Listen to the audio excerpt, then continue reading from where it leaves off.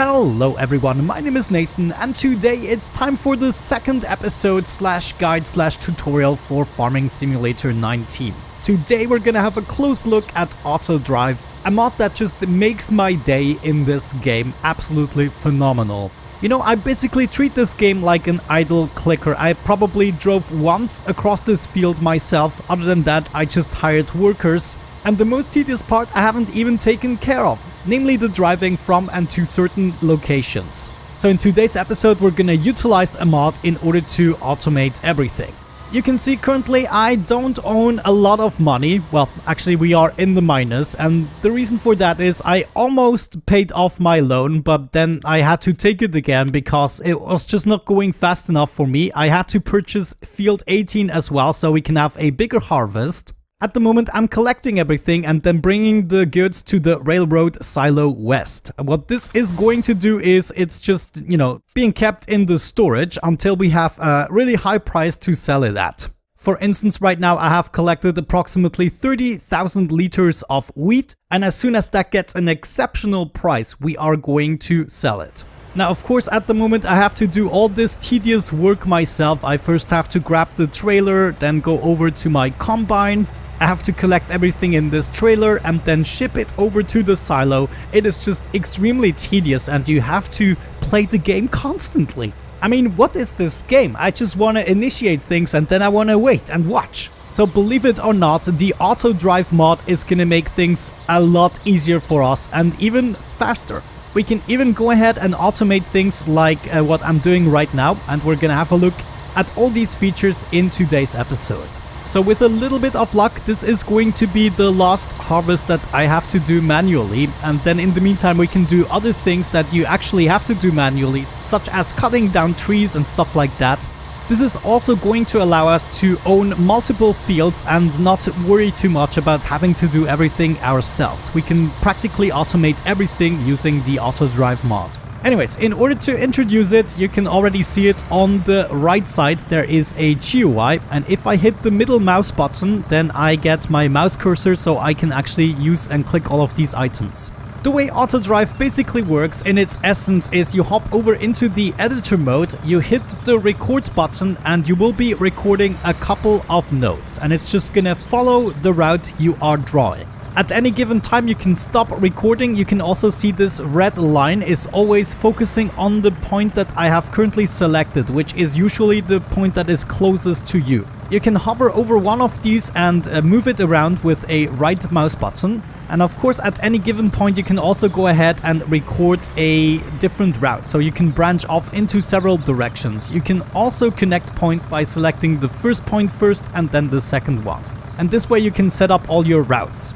I can also name certain locations, for instance name this point chip. No, I meant to call it home, for instance, and then if we are close to a network that is connected to home, I can go ahead and select this right here and just hit this button in order to drive to it. Now this is going to hire a worker that you actually have to pay, so this is even more genius. But there we go, we just arrived at the home location. There are several modes you can be in. For instance, right now we are just driving to our destination. If I change this icon, I can also go ahead and collect something from a silo and unload it somewhere else. I can also decide what we want to collect. There is a third mode to just dump something somewhere. So for instance, I could tell them to bring whatever I have in my trailer to my silo. The next mode is to simply load something up. For instance, I could set my silo as a destination and fill it with liquid fertilizer or whatever. Next up we have the combine mode, so you can assign a worker in order to empty your combine whenever it requires emptying, which usually is at around 80% or so. And that's basically it for all the modes. However, before I talk too much, we are just going to create a couple of destinations, I would say. Let's actually go ahead and delete everything right here. This is going to delete the nodes that are closest to you. What else before we get started? Maybe let's have a look at the settings really briefly. I changed this to 8 meters look ahead distance. I also changed the use folder so I can make really many categories and destinations. In the second menu I also changed the line height to be above the tractor so I can see it as it is being drawn. And I believe those were the most important changes that I've made so far, but we're gonna have to have a look at these menus once again. I mean, there are pretty interesting settings such as automatic refueling and everything, so that is gonna be so great. We can basically automate everything so we don't have to work anymore. Alright then, let's get started with our first route, and I'm actually going to do this with my trailer in the back so I can also calculate what I'm actually gonna require in order to get around the corners. Let me just put this into a different location. Cedar, you have to get out of the way, just gently push. Okay, so this is going to be my starting point. Well, I guess I can adjust it in the future, but let's go ahead and set this route up. I can do this as slowly and carefully as I want to. I just want to make sure that we get around this post conveniently. Okay, that was not good. Okay, let's try this again with a different angle. We're gonna hit the record button and we're starting right here. Then we want to make sure we get a nice turn into that road without interfering with the other side of the road, because eventually I would like to have multiple vehicles going back and forth, and they should not get into each other's way. Now I can do this as slowly and carefully as I want. The driver then is just going to adjust their speed to the turn rates. So no matter how slow I do this, they are gonna drive as fast as possible. I'd rather take my sweet time with this, so in the future we're all good. Especially around the turns here, I have to be careful not to overstep my boundaries, but at the same time, I also don't want my trailer to leave the road. So right here, be very gentle. So far so good. We are almost at the silo at this point. And yeah, basically our first goal is going to be to connect all the different points of interest on the map together and bring the vehicles as close to the triggers as possible to automate everything, so I don't have to lift a finger anymore. Alright, at this point we want to make a gentle curve and turn into here. Get this around the lamppost nicely, and then we want to stop on the unloading point. And I believe this is a pretty good spot. So what I want to do is stop the recording, and I want to restart the recording so we get a new point right here that is going to be closest to me and that I'm going to name as my point of interest. I think it was the Railroad Silo West. So that's what we are going to call it. And now we essentially want to do the same tour but back. This is only a one-way system. There is also a two-way system that I'm going to show you in just a second. Well, let's see, we want to utilize maybe the center of this road a little bit. There we go, and then keep on going and moving back. Nice, gentle curve. Now, naturally, if we do this well, two trailers will be able to pass each other, but you can see it is sometimes going to be a little bit tricky, especially with the fences and everything. And the road themselves are sometimes not very wide, I have to admit. Alright, so far so good. I'm actually gonna utilize the other entrance in order to get back into the farm. So we're gonna go through here and then do a little turn. At this point, I want to get around the corner here, and before we continue straight, we are just moving into the farm. Now what I probably want is my drop-off point right here. So this point right here I'm gonna name home. Last but not least, we want to make sure the system is actually connected. So I want to make my way as close as possible to the point we started at in order to connect these two systems. And now if everything went well, we can select our destination and just tell the driver to get there. Before we do that though, let's unload the combine one more time, and then we shall see whether or not this truck is actually making it to its destination. Give me all that good barley. Thank you. If we look closely in the editor, we can see the red line still exists. It is always seeking the closest point of a system, no matter how far it is away on the map. So I could also choose a destination from here and hit the enable button, but sometimes that is not advisable. Now in this case it will probably work because the red line is connecting to the right system that actually leads towards the railroad. But for instance, imagine we are starting on this side. If I now hit the enable button, it first attempts to go to the other side because of course that's the way the system goes. What we can do to make the system more intelligent, especially in places where two trucks cannot physically get past each other, is set up a two-way road. For that we hit the record button with the right mouse button, and what this is going to do is it is going to draw a blue line instead, as you can see here, and the blue line simply means it's a two-way road. What you would have to do with this blue line is connect it to 2 green lines going into 2 different directions, and then whichever tractor is in the blue line part first is gonna force the other tractor coming from the other direction to wait before the blue line. So they can go past each other, they wait for each other, and then once the road is free, they can go for it. Now let me just go ahead and actually get rid of that, and then we are gonna get into the right position here. I always like to do my first test of the road that I've just done with the editor enabled. So let's hit the enable button, and now I'm actually paying a driver to do this. So I'm not driving myself anymore, and you will be able to see that because the wheels are turning much faster than I can ever do on a keyboard and mouse. But this should now perfectly follow the road, and I'm just gonna observe whether or not this is a good route or I should still make some adjustments. But for now, this is looking pretty dope. Yeah, look at that precision. It is just absolutely amazing. Now here with the rails, it could be a close call.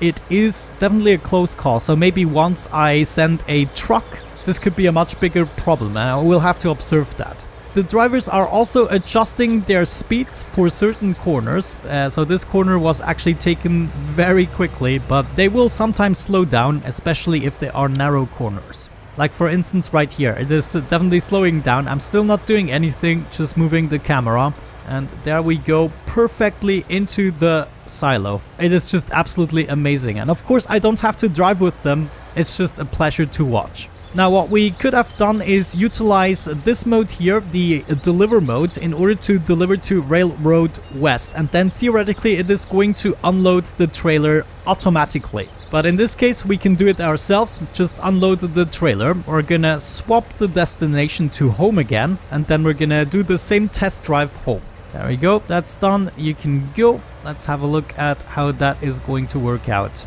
We're getting around here. Good stuff, good stuff. I might still do a couple of adjustments. I'm not yet too happy, but we're getting there. Yeah, this is just absolutely amazing, and this is the simplest technique of the mod. You can actually park backwards into a shed and everything. It is just absolute insanity, but we're gonna go over all the features in this and the upcoming episodes. Here I'm a little bit too close to the middle line for comfort, so that's something I might want to adjust.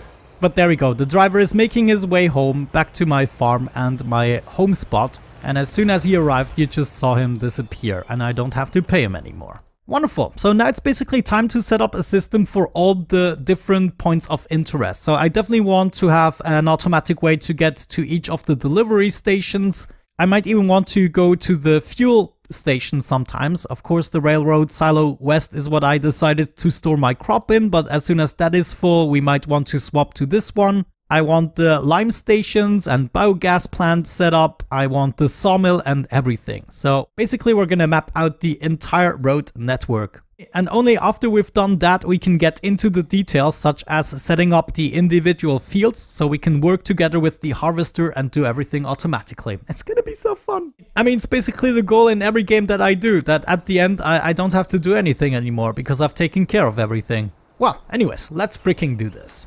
Alright guys, I kept on harvesting my stuff, sold a couple of things. We are now a little bit less in debt, but it's still a bad situation for us. However, in good news, I have almost mapped out the entire road system. There's still lots to go, but the most important things are already there. As soon as we are finished planting this field, I want to show you the functionality of automatically unloading, but then we are also gonna try AutoDrive's functionality to go somewhere, load something up, and automatically bring it to a selling station. If we have a look at the prices at the moment, I do have some wheat to sell. The prices are still rising in Port Northwest. That seems to be a good selling point. We also have some canola here, I believe at least that is, and I believe this price here is not too shabby. Hopefully that is also gonna go up as soon as we speed up time a little bit. Actually, Grain Elevator East, I believe that is something that I haven't done yet. Oh my gosh. There it is, Grain Elevator East. Actually, that's not too far off. I've already done Port Southeast. So I would have to branch off here and finish this part. Maybe that's something we should do right away. Oh no, this is gonna be annoying to turn around. And as you can see, I've basically mapped out everything. This is supposed to work. Hold on, you're driving in the wrong direction. Yeah, admittedly it is sometimes a little bit finicky, especially as you encounter more and more intersections. For instance, right here in this roundabout, I had to set up quite a few connections and this seems to be rather confusing. Anyways, what we want to do at this point is branch off right there, go into that direction, and I will have to be a little bit careful to go all the way to the side since this road is very narrow. But there we go, this is already it. Let's try to get in here. And obviously we want to make our way on top of the unload station. Right here is where I would like to have my next point, and this is going to be, I already forgot it, grain elevator east. There, now that we have that, we have to make sure we somehow can turn around in this place. What were they thinking when they built this? But I guess right here is not a bad spot. We want to turn as sharp as possible and then make our way out of here. Right here I also want to make sure the lines don't interfere with each other. But something like that should technically be good. At this intersection I want to make sure we can turn to the right without any issues, and if I get close enough to this line I should be able to simply connect it like so. That looks good. However, at this point I also want the possibility to turn left, and that is exactly what we're doing now. And then hopefully also successfully hook this up. That looks actually acceptable. Now I can go into all directions from this intersection. Let's quickly try this out. Grain elevator east. Want to drive all the way there and see how we do the turnaround. So far so good. Getting on the unloading station. Okay, and if I've done everything correctly, we should also be able to travel home. Yes. Turn around carefully. Yeah, this might actually work out. There we go. This is also the right turn, making my way home. Now what is he gonna do at the roundabout? Hopefully the correct thing. Okay, that actually looked good.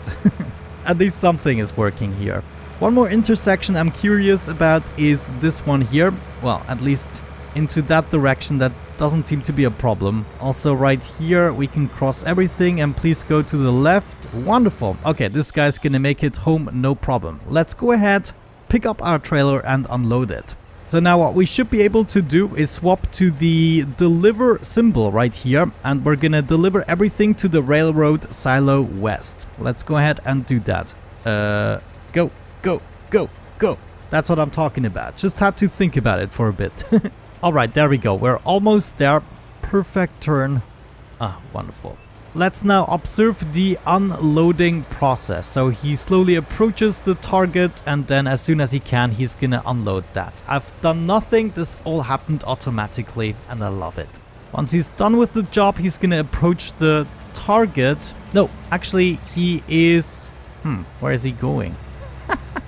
So I'm really not sure what he is doing at the moment. I'm gonna cancel that, and I actually want to show the other functionality, but before we do that we should have a closer look at the prices again. So we're probably gonna pick up the canola, and we want to sell it at grain elevator east, right? As long as the number is still raising, we're gonna wait.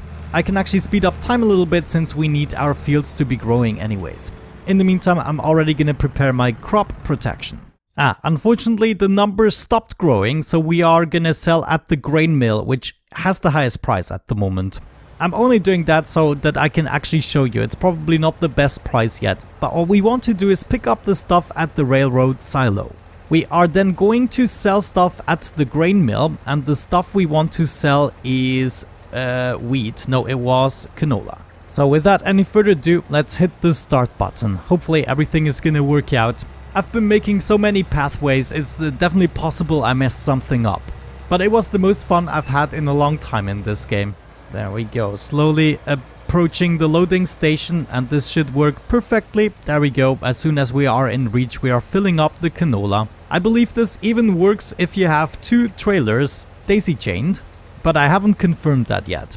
As soon as we are full, we are continuing. This is actually a setting you have to set in the GUI. Normally they would just wait until the trailer is completely full, but I set them to continue if there is nothing in the silo. We can also see that the grain mill is lit in green, which means they found a path to the selling station, which is a good sign. Let's see if they also take the smart route. So they should now be turning around. No, actually not. Yeah, you're correct. Don't listen to me. Yeah, there we go. As you can see, we are making our way to the grain mill, so everything is fine just yet. And I haven't touched a button since we started this journey. It is just magnificent. I don't know what it is about it. But spending time on a mod that allows me to basically have no gameplay at all is just fabulous. We are now approaching the grain mill, and it looks as though I've done this correctly. It is considering the trailer and everything. There we go. Are we selling it? No, not yet. Wonderful. He's actually unloading it, and we're making some money. Now, I believe the way this works is as soon as he's done, he's gonna go back to Railroad Silo West. Wow, that was actually a lot of harvest income. Jeez. So if we didn't want that, we would have to stop the repeating, but I believe that's exactly what's gonna happen. Yeah, he's going back to Railroad Silo West. So he would do that over and over again, which is not necessarily what we want. So what I'm gonna tell him to do instead is just drive back home, and in the meantime we can speed up time again and take care of our fields. But there we go. That was kind of just a very easy introduction into the mod. I'm actually gonna play around with this a little bit more in between the episodes, and I'm definitely gonna have some fun with it. There's also automatic parking and everything. But honestly, I need to make a little bit more money so that I can purchase another property. For instance, I would like to have the property 20 here, since at the moment I cannot even place my sheds over at the parking lot here, which is kind of a shame. But I would like my tractors to have a dedicated parking spot, and they should also park in reverse and everything, you know, place the trailers where they belong. It's gonna be neat and tidy, guys. But with that out of the way, thank you so much for watching. I hope you enjoyed today's episode. Have a great time and see you in the next one. Bye bye.